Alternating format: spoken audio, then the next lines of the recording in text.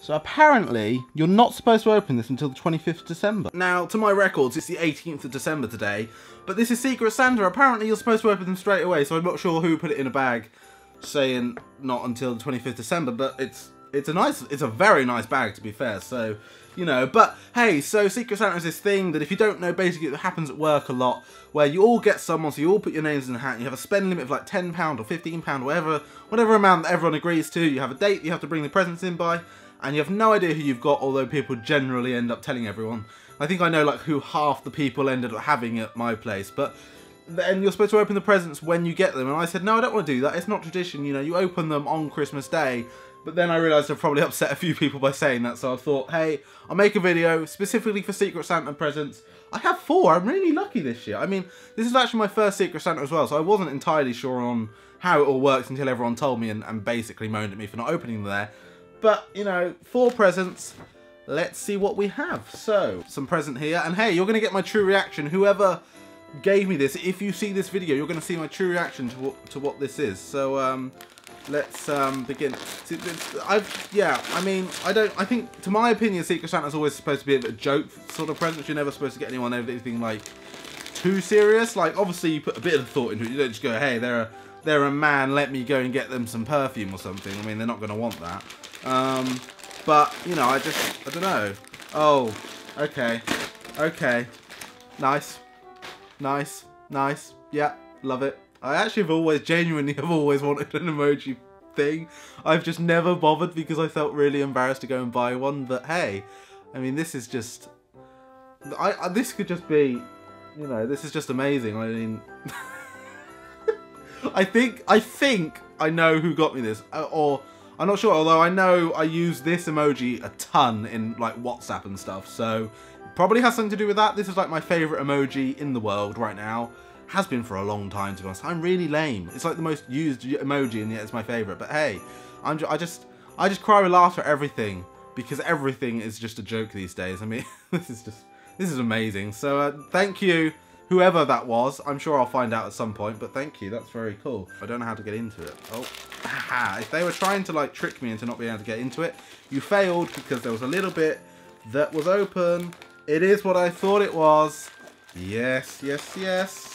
So you guys are all just like, what's it? What is it? What is it? What is it? I'm not going to tell you. I'm not going to tell you. Oh dear. Oh dear.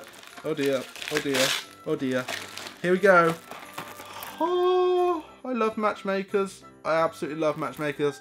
I am even more sure now who I've got. I'm pretty confident I know who it was, so thank you, but I love matchmakers so much. Any of them, honeycomb, orange, mint, all of them are so good, and this one, I'm going to enjoy these tonight. Really am going to enjoy those tonight. So I've got, like I said, I got 4 things. I'm quite lucky.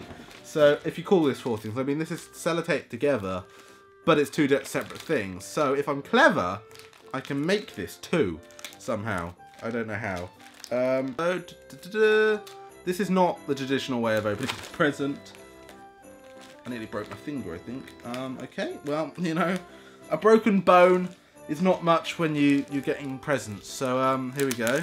I have no idea what this is. I know who it's from, because they told me.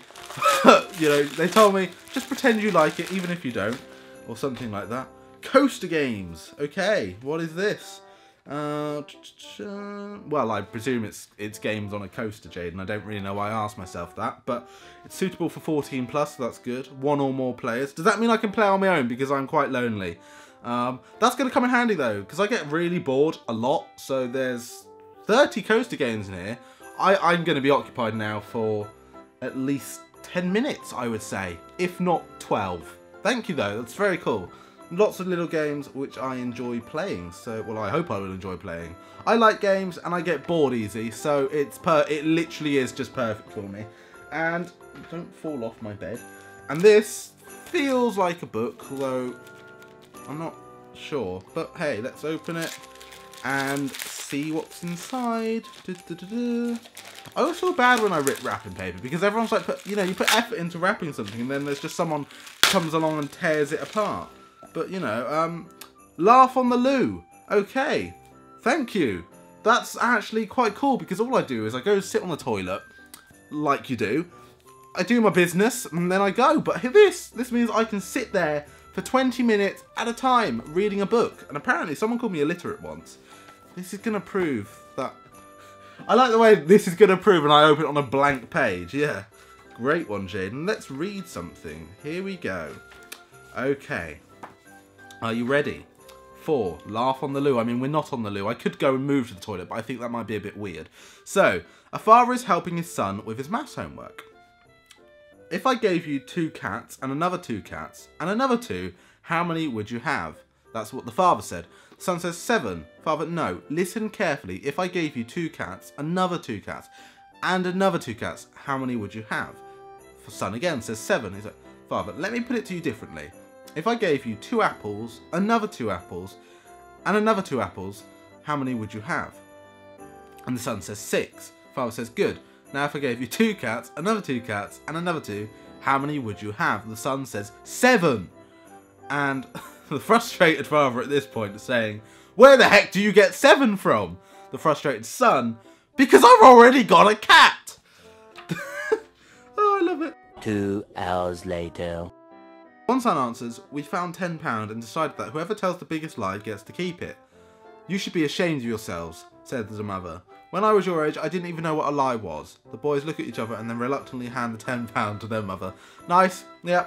I swear, like, all parents say, oh, I never lie, I'd never tell a lie, and all parents lie. That's just, everyone's lied in their life. It's like a thing you do. Everyone, even if it's just one single lie, everyone's lied. But this is awesome. This is awesome.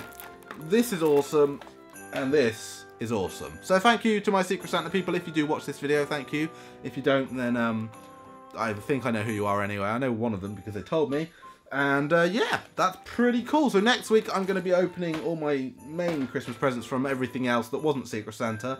So if you're not interested in Christmas presents at all, not seeing me opening them at all, don't watch next week's video basically. But if you are, tune in next week at 6 PM, Christmas Day. And yeah, I've got a couple over there. And hopefully it'll be as interesting, if not more interesting than this one. And I'm just going to go and cry with laughter everywhere, because emojis. But I do hope you guys have enjoyed. If you have, smash that like button, subscribe if you're new around here, comment down below, let me know if you've enjoyed these Christmas videos so far. If you haven't, then I do apologise. They'll be ending quite soon. And other than that, I'll see you guys next time.